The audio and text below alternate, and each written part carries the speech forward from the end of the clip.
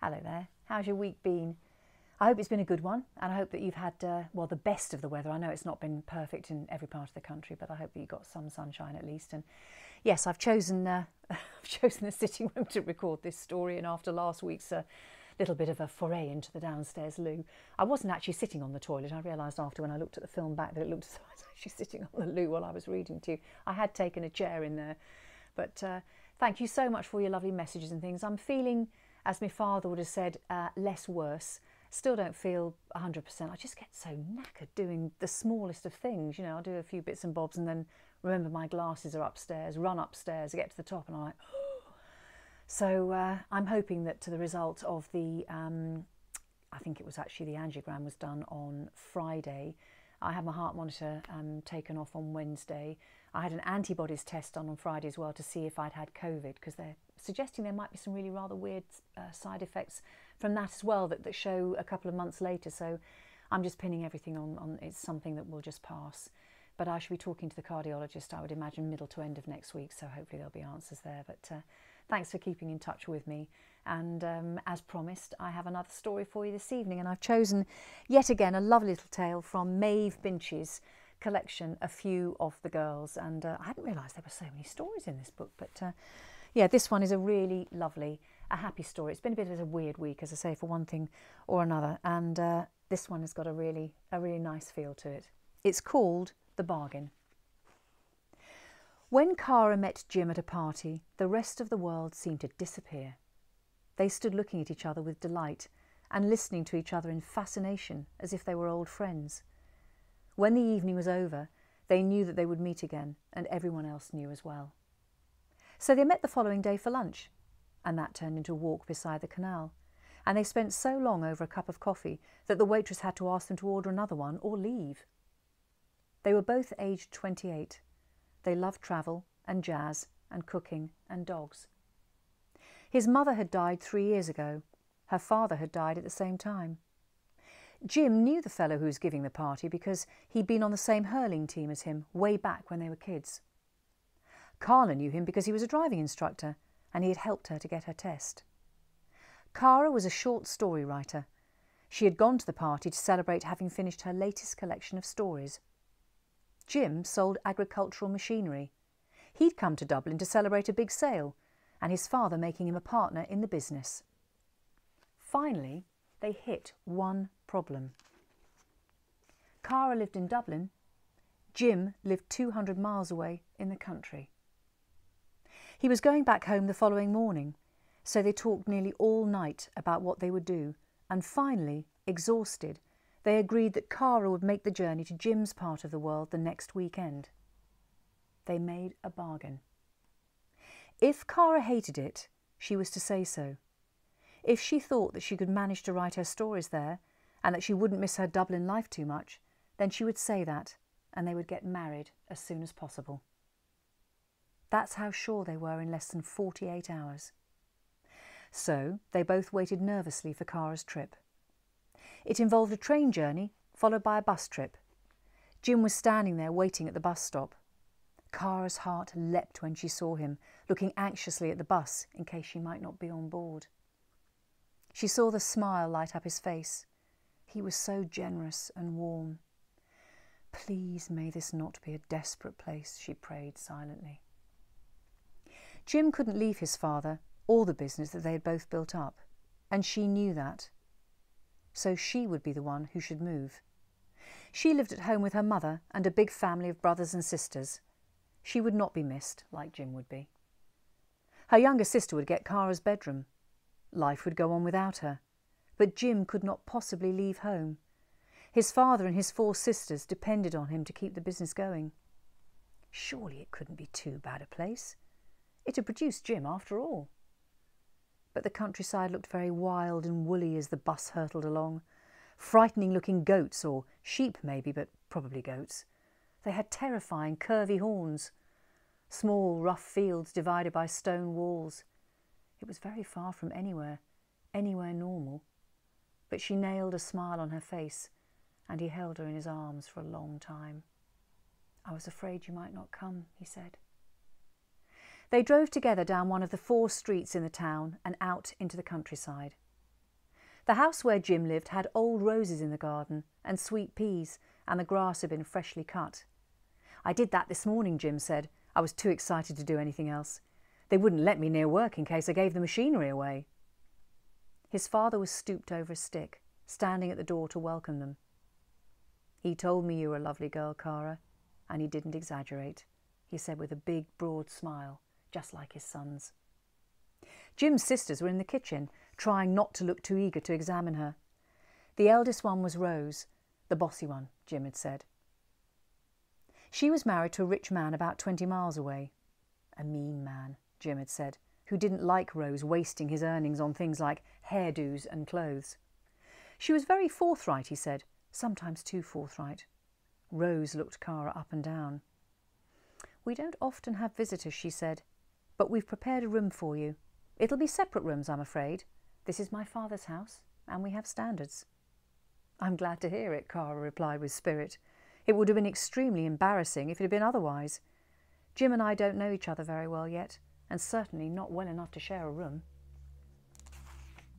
The other girls giggled, and even Rose looked at her with some respect. Cara had won that round. Jim had said that he would build a house nearer to the town. He had the land already, and she would help him choose what kind of house. They would have a big studio where Cara would write, a small office where Jim could do his accounts, and plenty of rooms when the children came along. Together they would plant herbs and vegetables and flowers. And she looked around the table as they sat down for a late lunch, a lunch in her honour, with a full turnout to inspect and welcome her. Would these be her closest friends and contacts from now on, if she was to make this giant leap and live here? Could she bear trying to keep Rose in her place, and to encourage the awkward, shyer younger ones who seemed hesitant of themselves and doubting that they had anything to say unless it was drawn out of them? Would she become involved in the machinery that Jim and his father were buying and selling? Would she find anything to write about in this empty landscape and the small town with the 4 streets, 1 church, 17 shops and 5 public houses? It would be ridiculous to make a decision on the basis of 1 weekend. And anyway, Jim would have to come and meet her family and get to know them too. They didn't need to rush things, did they? And then she looked across the table at him, his face beaming with pride that she was there. And she knew that there was no point in hanging about. This really was the kind of man she had dreamed of and never met. What did it matter where they lived, really? They would not let Cara help with the washing up. Cara noticed that Rose filled a container with leftover food. "Waste not, want not," she said when she was being observed. "Oh, you're so right. Very sensible," Cara said hastily. The younger girls took her on a tour to show her everything: the hens, the geese, the old donkeys, the orchard and the cow in the far field. They loved this place where they had grown up. They also loved their big brother. "He never brought anyone home before," said one. "So we knew you were special," said another. "He talked about you all week," said the third.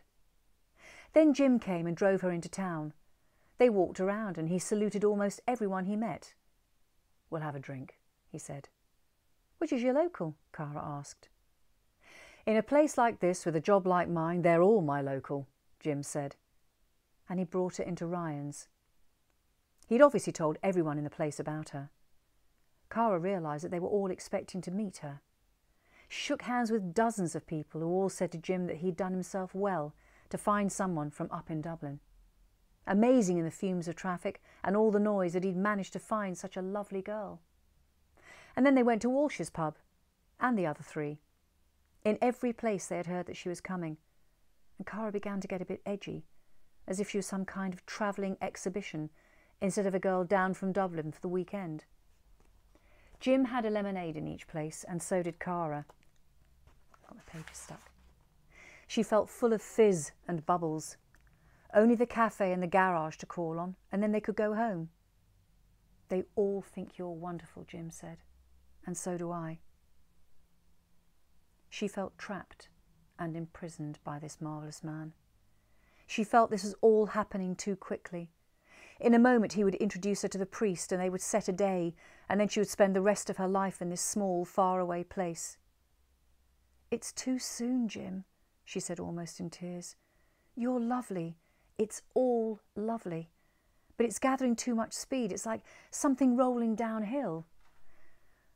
"We had a bargain," he said sadly. "If you didn't like it, you were to say so." "I just can't say yes or no in 20 minutes, Cara begged. "So it's no then." His face was lined with disappointment. They drove back to Jim's home in silence. His father and the girls were waiting inside eagerly. Rose had gone home to her mean husband, taking a plastic box of supper. Cara realised she hadn't known any of these people a week ago, and now she was expected to come and make her life with them. It wasn't fair. She had to have time to get used to it. The supper wasn't as jolly as the lunch had been. Jim said nothing at all, and one by one the others let their chatter die down. "I'm sure you must be tired, Cara," Jim's dad had said. "You'll be needing an early night." She looked at him gratefully. "It has been a long day, wonderful, but a lot of people in it." She said goodbye to them, and there was a chorus in response. Jim looked like a child who'd lost his lollipop. In her bedroom, Cara sat wretched on the side of the bed. It had been a mistake to have rushed across the country after so short a time, giving rise to expectations that couldn't be realised. Just as she was about to climb the stairs, Jim's father had given her a big folder. "You might like to read this, my dear," he said. "It's my late wife's diary. She wrote it every day." "I can't read that. It's too private. It's too personal," Cara began. "No, she'd like you to read it," he said. So she began at the start, when Maria had first come to this place. She had marvelled that anyone could live so far from the bustling city where she'd been born and grown up. She could not believe that it was possible to be so far from the theatre and the art galleries, and how could anyone look out at those stony fields and go along the narrow roads without losing part of their soul? But as the pages went on, Maria began to love the place, to know the seasons, to go hunting for mushrooms, to finding sheep that had rolled over on their backs and couldn't get up again. Maria wrote on how she started a mobile library.